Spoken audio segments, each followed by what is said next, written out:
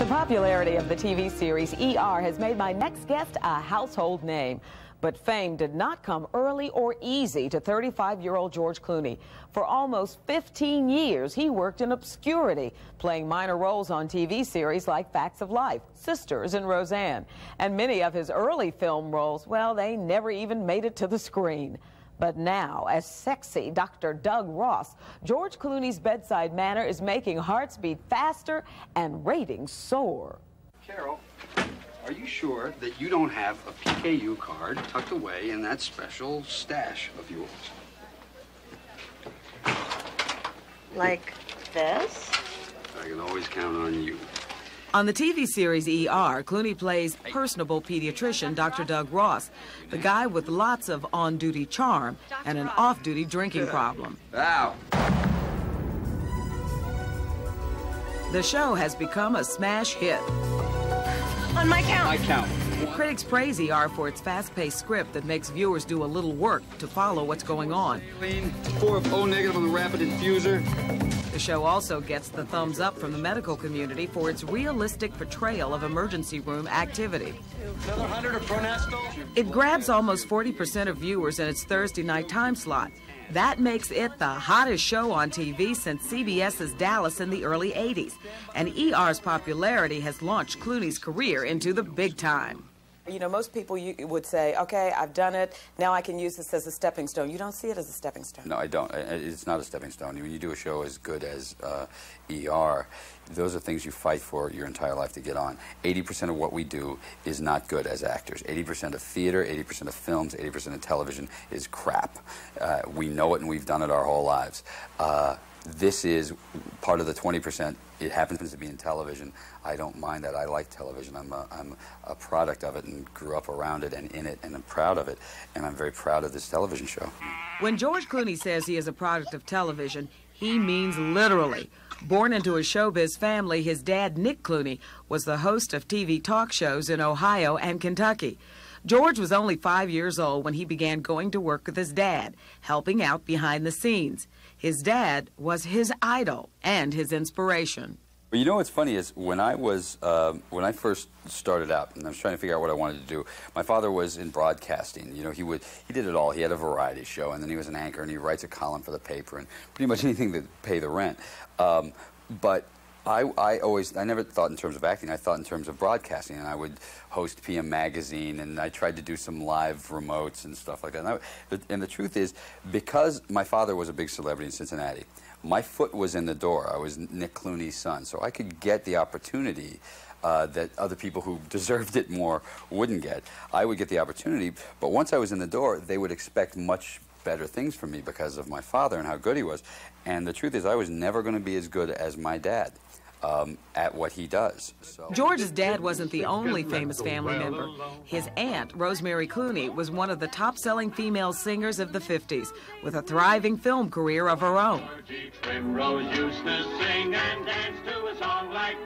With such a pedigree, a showbiz career would seem natural, but both his father and aunt actively discouraged him from pursuing acting. He thought about a baseball career, trying out for the Cincinnati Reds. He briefly attended Northern Kentucky University, where he was, by his own admission, more interested in parties than classes. But the acting bug bit at age 20. He auditioned on a fluke for a film being shot in his college town. He won a bit part in the film, and even though it never made it to the screen, George Clooney knew what he wanted to do. He dropped out of college and moved to Los Angeles, where for the next few years he did odd jobs and went to auditions. But even with the famous last name, building the acting career was slow going. In all, he appeared in 15 television pilots and a number of forgettable films. Ladies, did I mention the Playboy centerfold opportunity? Marker? He competed for and lost out on some juicy roles. He tried for the role of the cowboy in Thelma and Louise, but lost it to Brad Pitt. And he auditioned for a part in The Breakfast Club, but lost out to Judd Nelson. He gained a reputation as a good-looking young actor with an unremarkable career. But all that changed with the popularity of ER. You be cool. Last year, while on hiatus from the show, he starred in From Dusk to Dawn, a campy vampire film where he and co-star Quentin Tarantino play two Texas bank-robbing brothers who escape across the border holding a pastor and his family hostage. Then they run into a biker bar full of bloodthirsty vampires. Although the film didn't have much box office bite, the movie offers have kept rolling in. You know what my mother used to say to me? Gee, no. Love your guy like a little boy, and he'll grow into a man. Huh? Love your guy like a little boy, he'll grow into a man. She knew back then that you were gay? Not gay. Then why did she advise Most you? recently, he starred opposite Michelle Pfeiffer in One Fine Day, a Tracy Hepburn-style romantic comedy where Clooney plays a divorced dad and newspaper columnist trying to balance fatherhood with professional demands. That trademark, easygoing Clooney charm is the perfect foil for driven, controlling career woman Michelle Pfeiffer. I really don't need your help, but if I did, you would be the very last person I would turn to. Meanwhile, like his characters in ER and One Fine Day, Clooney remains a bachelor. He lives in an 8-bedroom Tudor mansion in Beverly Hills that he shares with an assortment of recently divorced buddies and his constant 4-legged companion, Max. Max the pig. He's, I've had him for 9 years now. Big, fat, ugly pig that I adore. Why a pig? Well, I used to call it my earthquake survival kit. You know, if the big one hits, you got food for a month. You know, I just saw him. I was doing the series Roseanne, and someone brought a animal wrangler had him in the back of her van. You know, and I saw him, and I said, you know, I want this thing. And she said they say small. He weighs 160 pounds now, but I love him. He's great. I've had him for a long time now. The pig was part of a split-up settlement from former girlfriend Kelly Preston, who is now married to John Travolta. Clooney himself was married briefly to actress Talia Balsam, but they divorced in 1992. He says his celebrity has made it difficult to manage a private life. Can you have love and work together? Mm-hmm. Yeah, you can, although it's a little more difficult because usually you always figure it's either or. You know, either your career is going great or your relationship's going great. Right now, both are going very well for me. We'll see how long that lasts, you know. Ah, that's what I want to hear. It's ironic. Clooney's ER character is a pediatrician because fatherhood is one job he says he definitely doesn't want. But he gets a lot of good-natured ribbing from friends and colleagues about the topic. For example, among the director and staff of One Fine Day.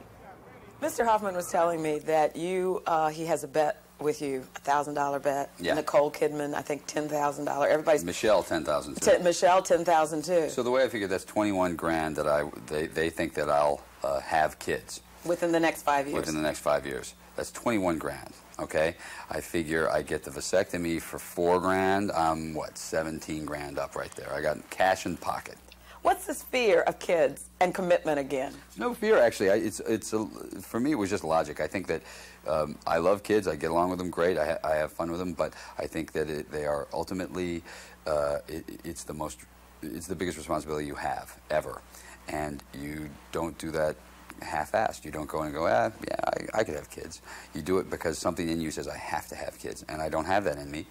Maybe I will sometime. I don't feel it. I don't have it. I'm 35 years old right now, so I know a lot about what I want in life, and that's not something that drives me. So These days, he says he tries to lead a normal life, but being a celebrity can cramp a lifestyle. He has also found love elusive, though he is dating again. Your character finally gives in to finding love again. Mm-hmm. And Mel, when are you going to give in? I got a girlfriend right now, so I'm not I don't want to talk about it. I don't want to jinx it, but yeah, I got a great girlfriend right now, a girl named Celine I met in Paris. Are you afraid of remarrying? Yeah, I don't know. I wasn't very good at it, to be quite honest. I didn't do a great job of it, so I don't want to screw anybody up. So we'll see. You know, I'm fine right now.